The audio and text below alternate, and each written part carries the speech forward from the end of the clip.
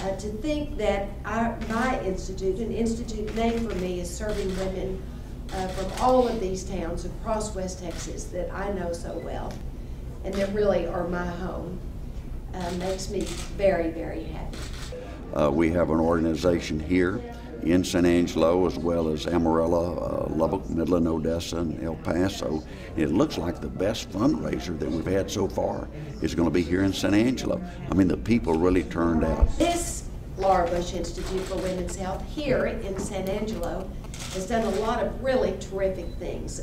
One of the things they started that's new, really, for any of the Laura Bush Institutes is the Girl Power. The program they do for 3rd and 4th graders, and then the really terrific Girls Night Out they do for freshmen at Angelo State. The San Angelo event, Day of the Woman, is a huge event for us to be able to disseminate the information about the Institute and to raise money so that we can do more research and more education of consumers and healthcare professionals about women's health. For instance, with the differences between men and women, we know that aspirin will prevent a heart attack and a stroke.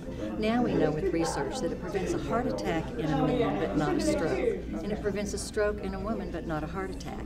So we need to adjust what we say to patients, what we say to consumers about whether or not you should take an aspirin a day to prevent a heart attack or a stroke. So that's just one example of the many things that we do. One of my goals is to get more research dollars spent at Angelo State, and so this coincides with that.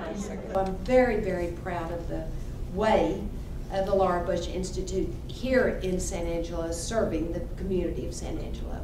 They've literally saved lives.